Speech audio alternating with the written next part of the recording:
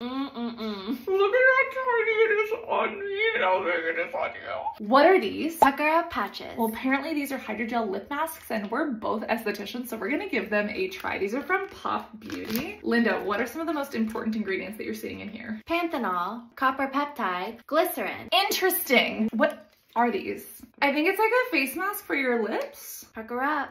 Is this how you do it? Is this what you subscribed for? I feel like I'm gonna suffocate. It says it's hydrating, softening, and smoothing. Just wear lip balm. You look like the Ronald McDonald's clown.